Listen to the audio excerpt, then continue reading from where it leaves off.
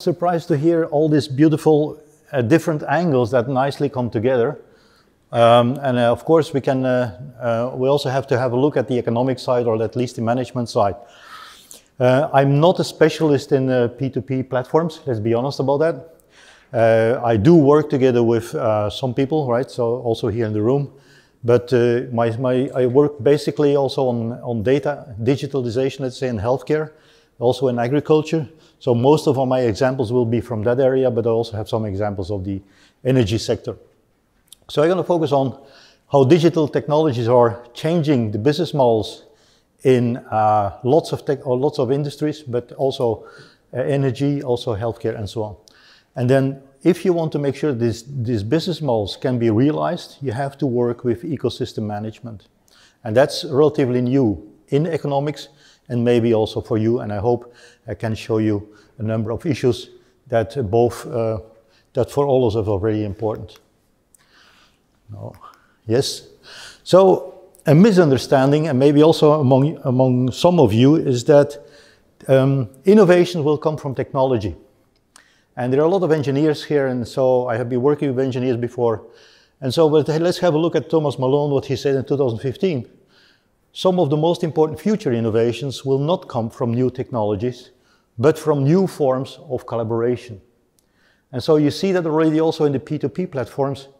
It's not the technology only, the advances in the technology only that are going to help us, but also you need the new types of collaboration, otherwise it will never, ever, although the technology is there, you will never achieve any results. So, and I would say, and this will even be more the case for the digitalization transforming most, if not all, industries. Right? So digitalization is really a nice example where collaboration becomes really important.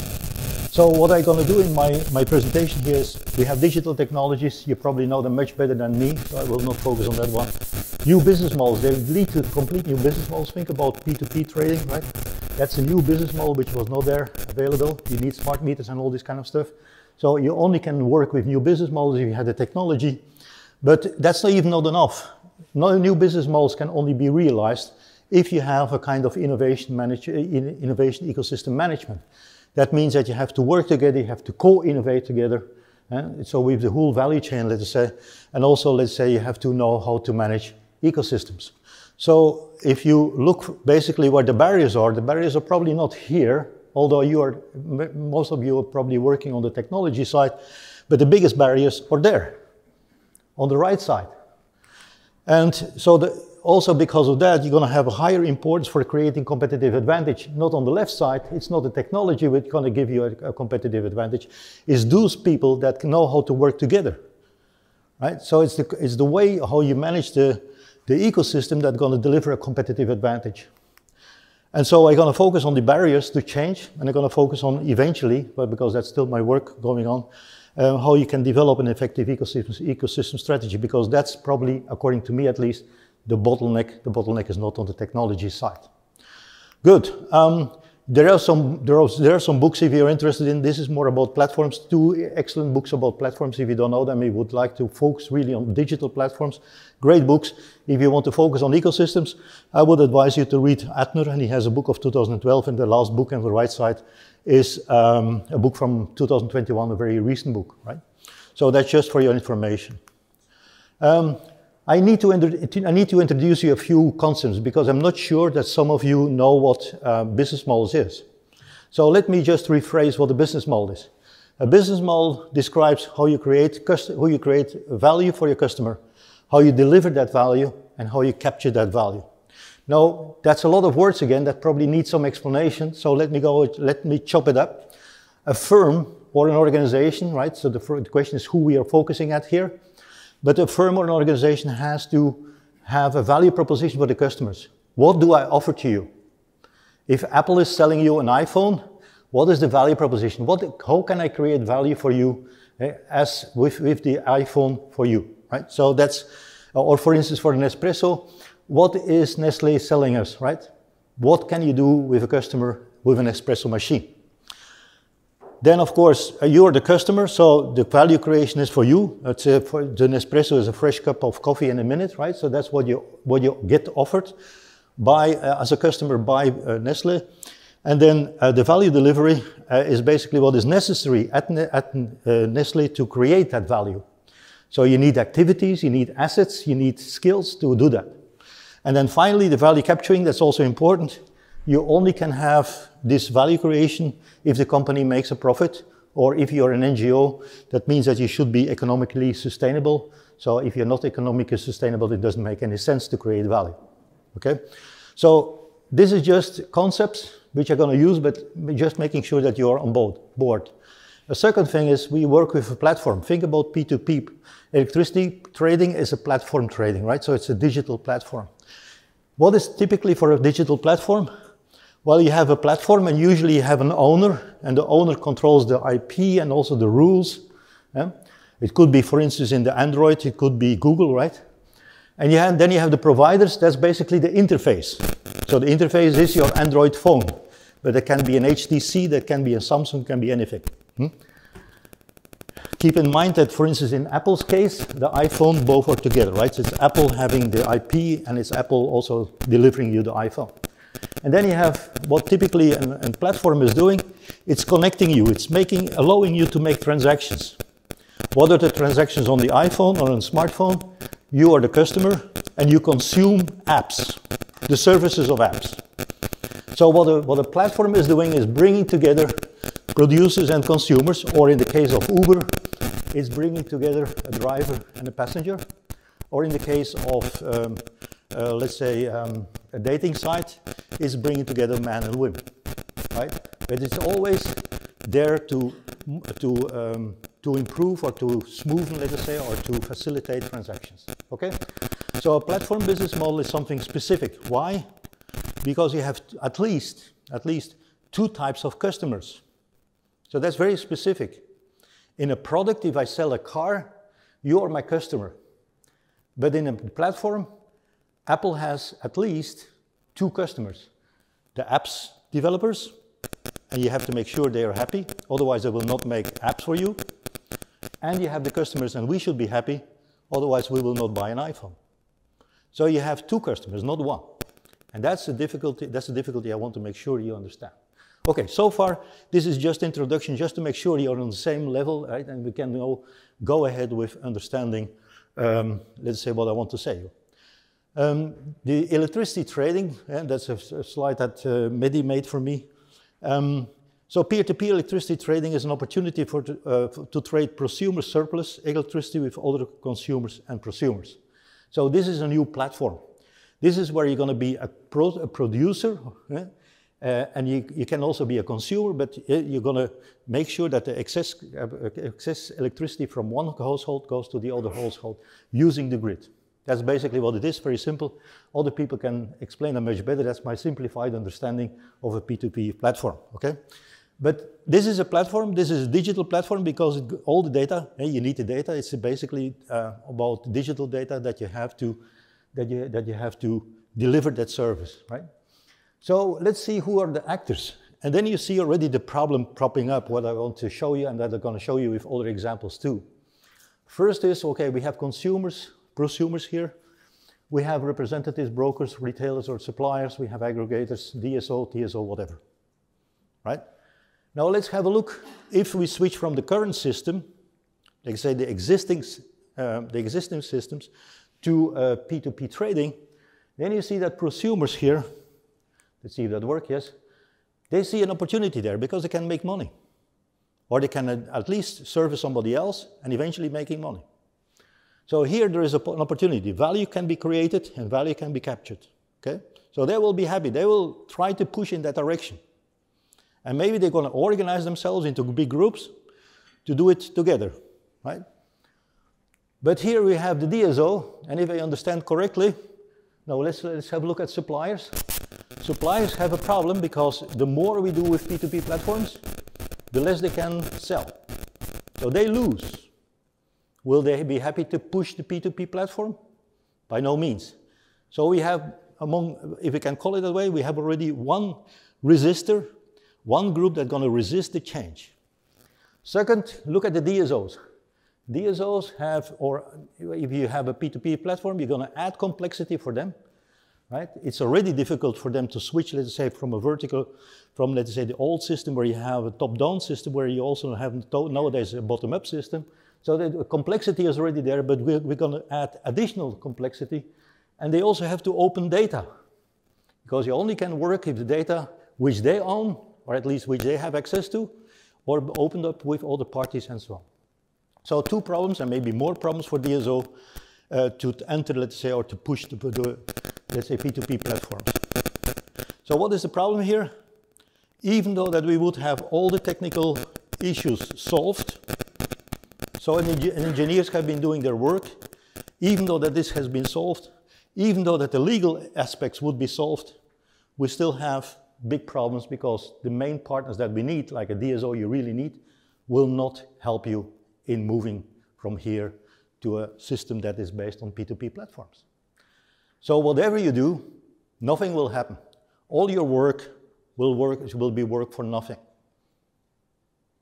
So my point is, you have an economic side, you have a technical side, you have a legal side, and probably we have to look at an integrated exercise in order to move on.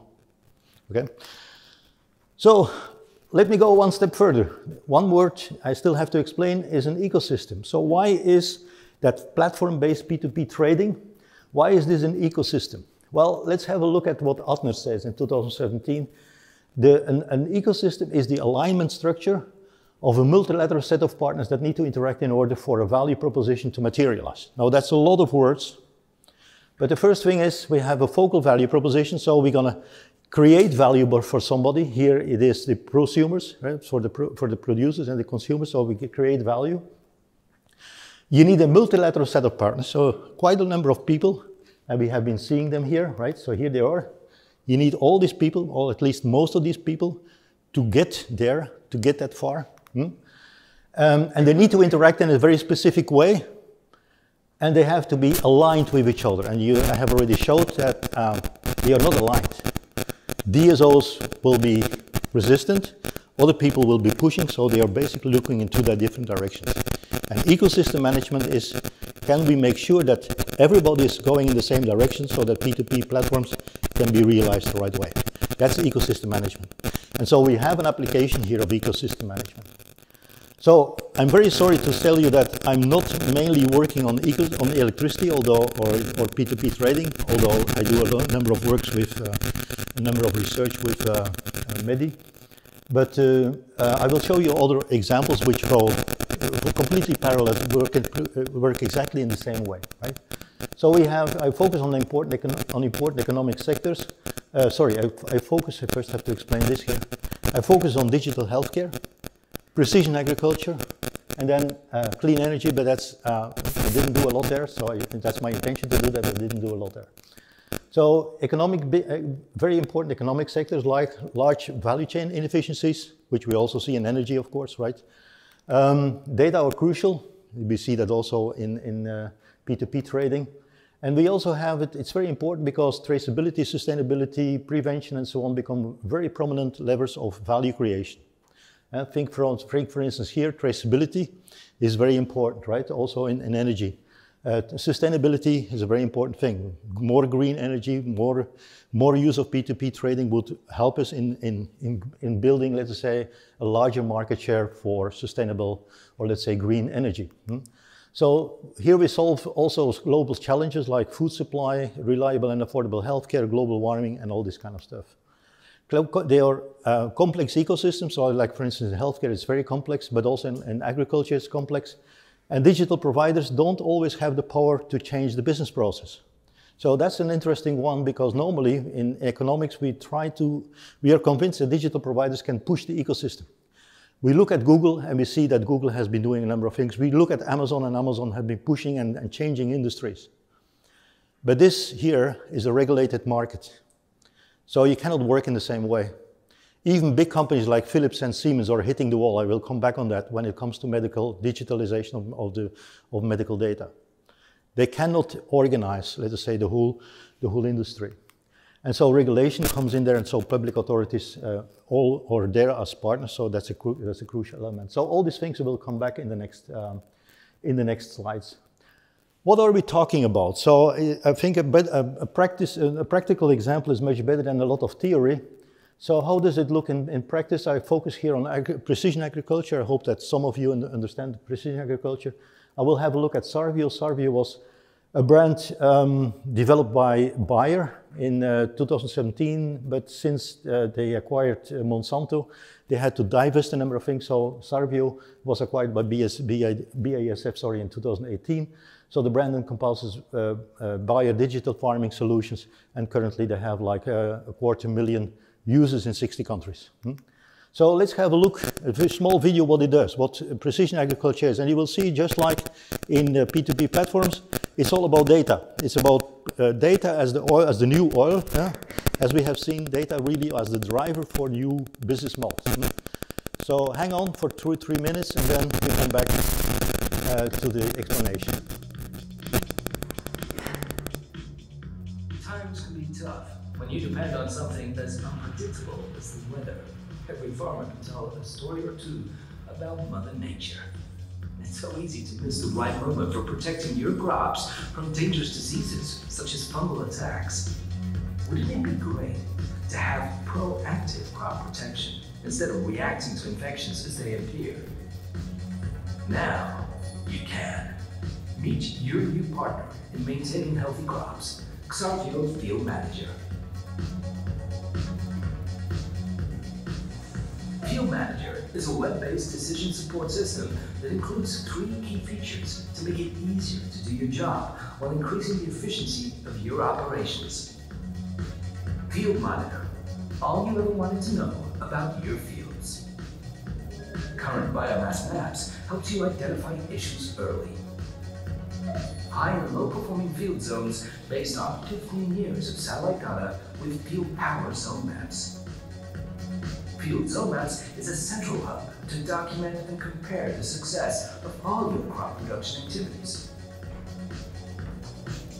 Spray Timer processes all available data from your fields and uses tried and tested models to closely monitor the risk of specific diseases. It determines the right time for fungicide applications and gives you notice far enough in advance. The Zone Spray feature accurately determines the right dosage. Frequently updated satellite pictures are processed to derive current vegetation indices for your fields, making it possible to calculate the dosage for each zone individually. As a result, Zone Spray supplies you with field zone-specific maps for T2 applications that are ready to use on your terminal. That's more than just convenient. It also helps you make the most out of every drop of your fungicide. Achieve better treatments for your fields and field zones with Field Manager, the system that boosts efficiency and makes your job easier. All you ever wanted to know about your fields. Spray at the right time, use the right dosage. Because there's no accounting for the weather. Sarvio Field Manager, simply smarter crop production. Okay, this is a marketing video, be careful, right? We have seen all the benefits, but the question is now, you are farmers, will you buy it? There's potentially a huge benefit, right? Huge benefit. But will you buy it? Well, let's see. It shows videos, but farmers have challenges. What are the challenges? Well, I give you a few ones, right? What is the value here? We have heard a lot of value, but did you hear any figure? A farmer wants to know that if he uses this, he's going to have like 10% better productivity for his crops next year. If he doesn't have a figure, he will not invest, right? That's one. Second, what is the cost? Is it expensive? We don't know. Who owns the data, by the way? Yes, the farmer owns the data, but also, of course, Bayer, or here in this case, BASF, will have data. What will they do with the data? To whom they share it, and so on. Lock-in, very important. Can a farmer still buy products from other vendors? Because if I work with BASF for all these products, can I still work with other vendors? Because I might prefer another company for another application, for another field, and so on. So what is the compatibility? If I use this data, what is compatibility with other data from other producers, from other vendors? So all these things we didn't hear, and this is very, very, very crucial. So for other partners, not only the farmers, you have similar challenges, right? So, and therefore you need an ecosystem management, and the question is who should lead that? So you always have a problem. Different partners will not come together, even like here, customers will not buy the product unless you really align all these partners in the same direction, okay?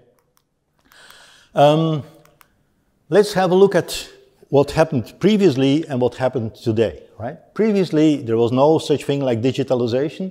You just bought your pesticide, you had your spray machine, and you were just spraying the fields according to the instructions, right? So you had two companies, two products of two companies, that's it, and you just had to do your work. Today, you have a company called like Photonics, which are looking at the bugs, right? So they are with what is it, infrared light? They look, let's say, over or they watch, let's say, the fields, right? They get digital data of the fields, what kind of bugs are there in the fields, how many there are, where they are, and so on. So you get nice information, digital information, and then you can go and spray. So it's automated data collation, it's machine learning, it's a digital platform where you integrate all the data, also with GPS data and time data and so on. And then finally you can do some precision spraying, which is for a farmer very interesting because you can reduce the spray, right? And you're more ecological and all these kind of things. So you save time, so everything is potentially interesting for the farm, right? But now let's have a look at the ecosystem again. You still need a pesticide, you still need a spray machine, and that can come from two different companies. So nothing changed there, but then the data come in. The data for Photonics for about time insect data, or sorry, the real-time insect data. You have geo and time data that have to be combined, and so then you bring this data, you integrate this data into a platform for the farmers. Just like we have a platform, right, for P2P trading. Then you bring it to the farm, and the farmer can use this data. Looks very nice like that way, but then let's have a look at the problems. First problem can be between Photonics and Sarvio. Because Sarvio, for instance, is not allowing Photonics to use the same field data, which is very valuable for such a small company, for other applications. So that's one area of tension. But the biggest problem is here. If you're on the platform of BASF, and you still have a John Deere machine, John Deere tractors are also working on a platform from John Deere. And the two are not compatible, not yet, and therefore a farmer has to choose. Will I work with John Deere or will I work with BASF? But the two together don't work. So the value for the farmers is really low. So we have a number of advantages, but we also have a number of challenges. And as long as these challenges are not solved, this technology, which is really promising and also from a society point of view, very interesting because we can reduce spray and all these kind of things. So it's very good for the environment. Well, this technology is not moving on as long as these problems are not solved. And these are only a few problems, there are more problems than that. Okay? So you see the ecosystem is really an issue. Now let's go to healthcare very quickly. This is something I got from Philips. Philips is already from 2014 working with a so-called Health Suite platform, right, where they basically can integrate all the data from healthy living, so your smartwatch or your iPhone, your sport data, whatever, right, your jogging data, the diagnosis in hospitals, the treatment data, home care, basically everything can be integrated. Have a look at the current situation. Do you know your records from a hospital? Probably not, right?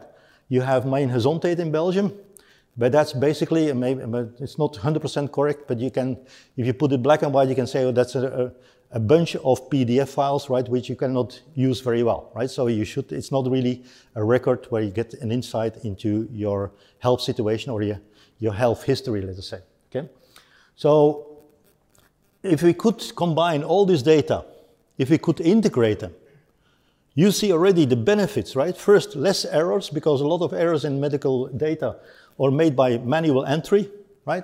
By copying, because here we have data from the hospital, and we don't, for instance, we don't have this data here, for instance, from home care are not integrated with the data from the hospital. So that means that for the moment, we still don't integrate, let's say, if we have outpatient treatment, we don't integrate this data yet into what hospital surgeons should know about you when you leave the hospital. If the monitoring would go much faster and better and you would have real-time data once you're home, surgeons would see very quickly that still something is wrong with you, that you should be called back. And so a lot of problems could be prevented. But even more important, why waiting until we are in the hospital to start working with data? That's what we are doing today, right? We are still in a sick care, not in a healthcare, but in a sick care system. We wait until somebody is sick, we create the data, and then, of course, then we see, okay, what's going wrong and so on. But we do have data here. Something, if you have smartwatch data or iPhone data, whatever, a lot of these apps can indicate that something is wrong with you. And so instead of waiting until you're sick in the hospital, you can work on prevention. And we should work much more on prevention by integrating data. So this is not the case yet. We don't have such a system yet, but you see that, for instance, Tencent and Ping An and so on in China move in that direction very quickly. We are lagging behind. So there's also issues, of course, with personal data, medical data and so on, security issues, yes. But the value is there also, right, in combining data. Okay, digital platforms do play a major role in such an ecosystem, so data-driven ecosystems, but they have very specific characteristics. If you would go into the books that I have been showing you, let's say a few slides ago, you would see that these platforms are typical two-sided market platforms. Think about Uber, think about Airbnb, where you combine, let's say, somebody who has a room and somebody who needs a room, right? And so this is a matching platform. So these transactional platforms, right, like Uber and Airbnb are very simple and very standardized. An Uber drive in Belgium, or if you have it in Belgium here, or in Greece, or in New York, is virtually the same, because the platform determines how you transact between a driver and a passenger, right? So very standardized. But let's have a look what we have here, right? In this kind of more complex systems, in healthcare, for instance, you have to combine not two parties, but you have to combine wearables, apps, providers, insurance, home care, regulators, and so on. In precision agriculture, you have to combine farmers, manufacturers, machine manufacturers, chemical companies, digital technology startups, and so on. So it becomes much more complex, much more difficult to bring these people and align these people together. And then more important even is that transactions are not standardized, but they become personalized. And think about the P2P platform again. What you are doing is personalizing your service because you have an excess capacity at your home, which is different from your neighbor. And because of that information, you're going to have a personalized service, let's say, by delivering electricity to somebody else, right, or to other households, and so on. So it's very personalized. And so instead of a standardized transaction, you have a personalized service. And that's the case in energy market, that's the case in healthcare, where you really can go to almost personalized healthcare, right? So based on your DNA, maybe not today, but later on.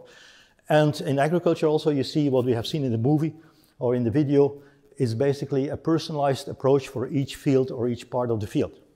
Yeah, because you don't do it, you don't go unisono, let's say, over the whole field, but you're gonna spray more or spray less fertilizer according to the needs, right, of that specific part of the field.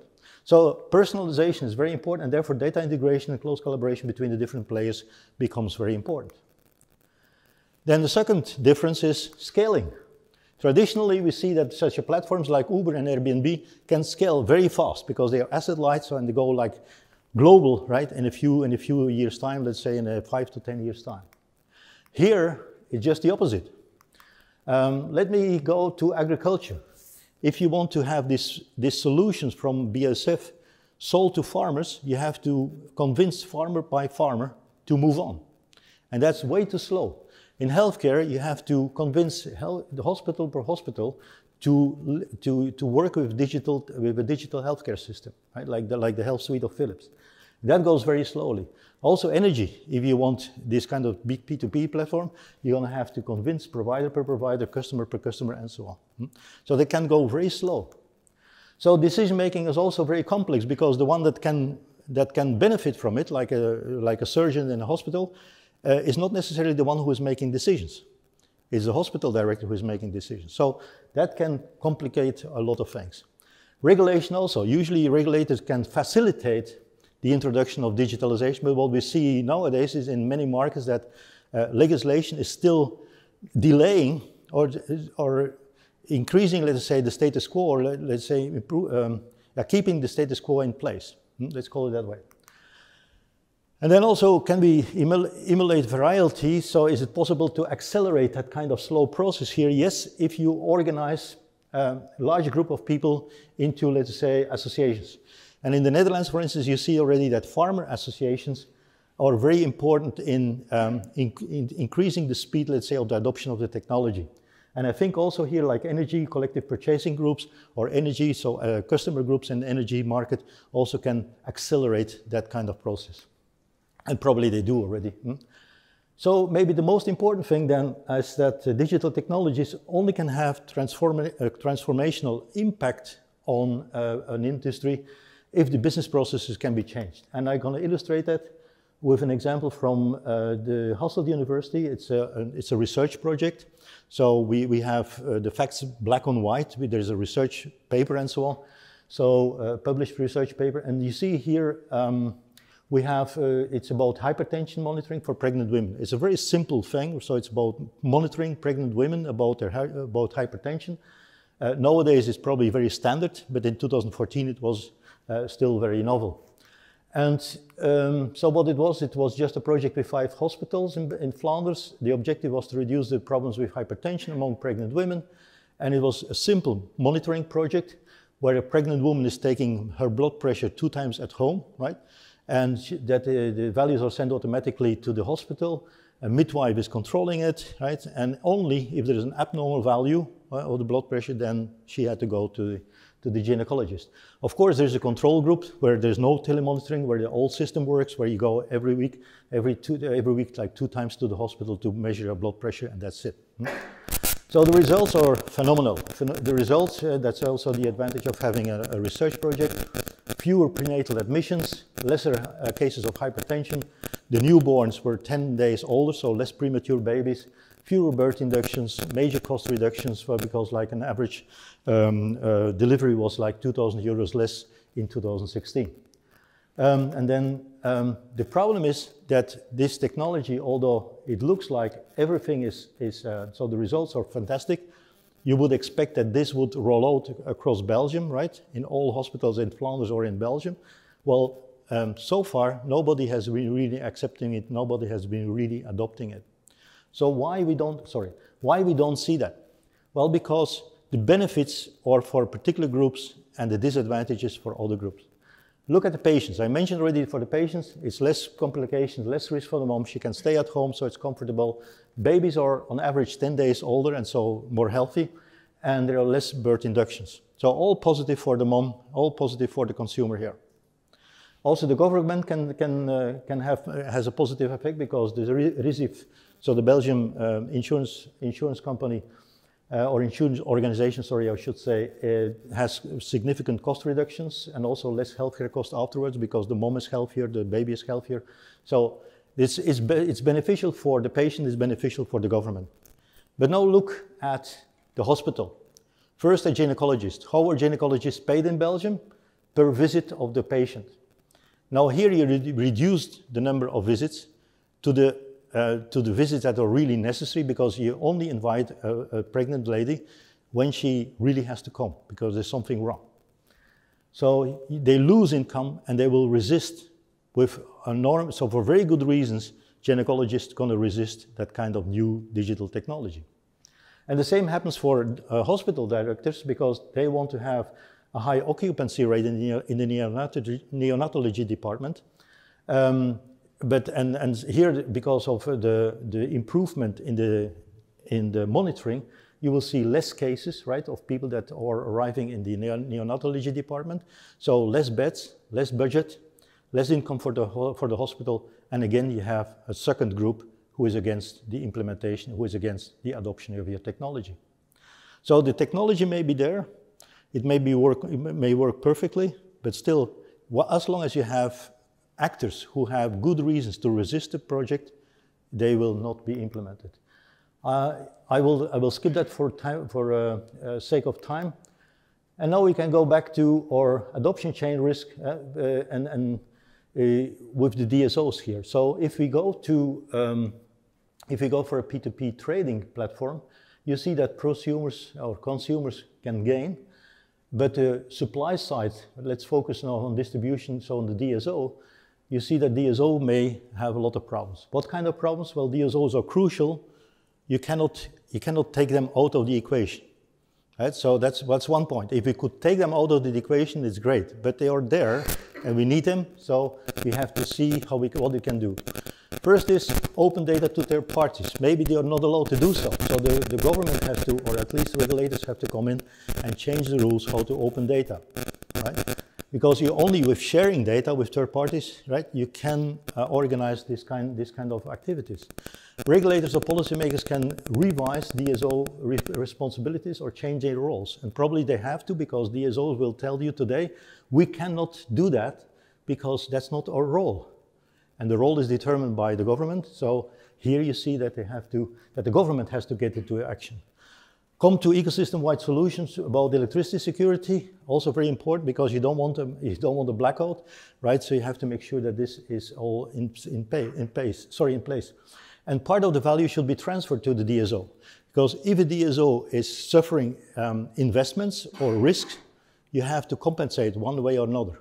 So as long as they don't have a net benefit from moving to digitalization, moving to a P2P platform, they will always resist it. So basically you have to look at the weakest partner. Here we have a weak supporter, and you have to look how you're going to help the weak supporter, right, to become a real supporter, to become a loyal supporter for the change. Let's see. Let me skip this one, because otherwise I'm going to be out of, I'm going to need more time. So one last thing. How to orchestrate this change, right? Because now we have the problem, and we know that we have to orchestrate all these partners together, like the DSO, the suppliers, the consumers, right? How you do that? And then the traditional, what we see in the literature, in the ecosystem literature, is that we usually have like a unipolar ecosystem management. So one company is doing the job. And here I give you the example of the e-Kindle or the e-books. What Amazon has been doing very well is to combine, let's say, the interests of all these people here. They have been working on the hardware with the Kindle, but the big problem was here with the publishers and the authors, because publishers know how much they can make with a book, but they don't know at that time they didn't know how much they could make with an e-book. And so as long as you don't guarantee a certified profit, right, an equal profit on e-books than on books, they will not allow you to work with a Kindle system. So in order to, and Amazon did that very well, in order to make sure that the weakest supporter, right, here the publishers, the more resistant supporter, right, the more resistant actor would join the whole party, they have been limiting our advantages. Let me give you an example. Can you print an e-book legally? Because I know maybe some of you are hackers, right? Can you print a book? No. Why you cannot print a book? Would it deliver value for us? It would deliver enormous value if I could print like a chapter, right? Or I could take a chapter for my students, whatever. I cannot do it. Why? Because these guys, he would hate it. If you print a book, that's one copy less that they can sell. So just to protect the publishers, they took value away from us, right? But also, can you copy? Can you send it to your friends? Can you copy it? No, there's no way to copy, let's say, your Kindle copy. You cannot copy it and can send it to your friends. So that's again the same problem for publishers. And even Amazon went further. Amazon told the publishers that it would guarantee for the first year the same price, right, and the same income as the books. So they really went for, let's say, the price of a book, and they reimbursed the publishers for the e-books at the same price as the books. So that there was no risk at all in terms of income for each copy of an e-book. And at the same time, the price was much lower. The price that we paid was much lower. So Amazon was subsidizing, really subsidizing, e-books just to make sure that it could go on and that it became a habit that we as customers would take a new habit of buying ebooks instead of books. Why is Amazon interested in that? Because ebooks have less cost, no logistic cost, no printing cost. So it was much bigger profit for Amazon to do it with ebooks than with books. So this is an example how we see one centralized or a unipolar orchestrator. Okay, and you see also here how the orchestrator is aligning, let's say, the interest of everybody. Here, the publishers were really the resistors, but you make sure that they get aligned with what we want, right? What Amazon wanted, and they go in the same direction. But here we have a problem. This unipolar system is not working. In healthcare, for instance, we see that big companies like Siemens and Philips and IBM Watson Health, they hit the wall when it comes to ecosystem building. Philips has not been building a big ecosystem. The only companies I know that has been doing it so far, Tencent, Alibaba, Ping An. All Chinese companies, right? Platform companies, by the way. Data companies, not medical companies like Philips.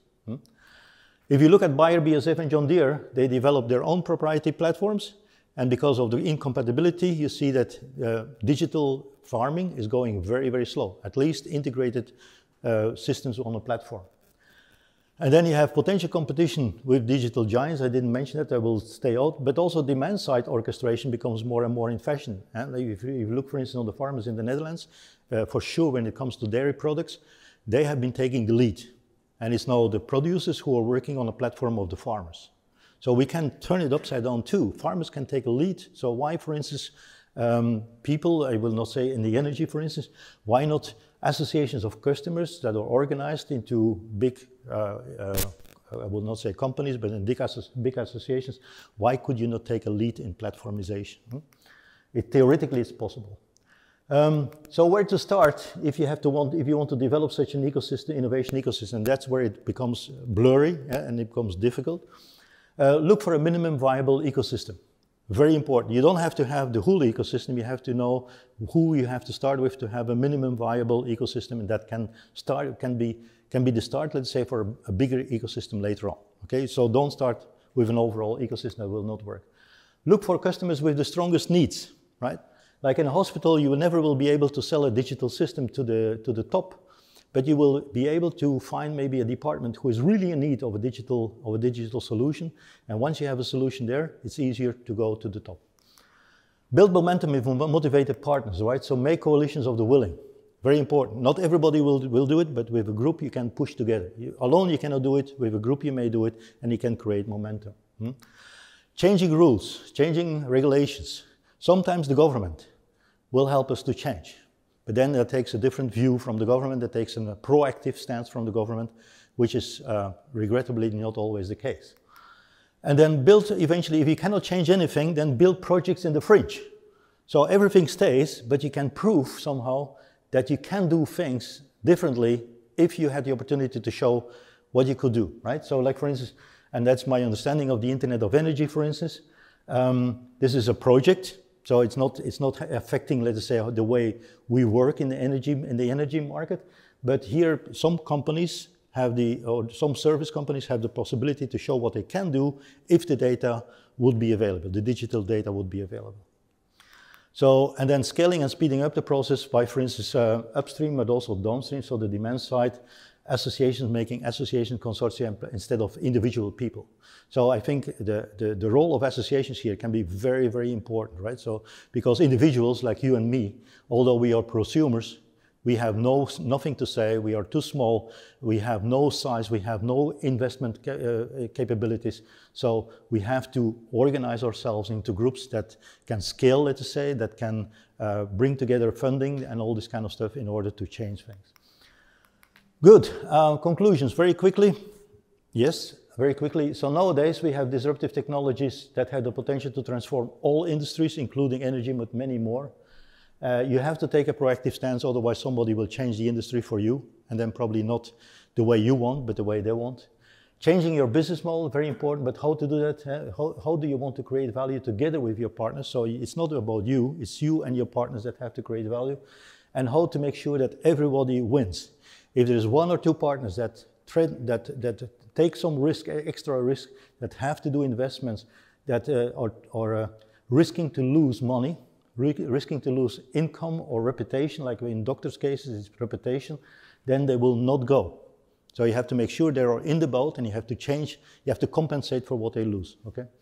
So how to orchestrate? Well, in the literature we have like a number of examples here. So orchestration is usually done unipolar, producer-driven, but I have shown you that probably here in this case, also for electricity market, we have to go with a multipolar orchestration, top-down and bottom-up together, right? Not only top-down.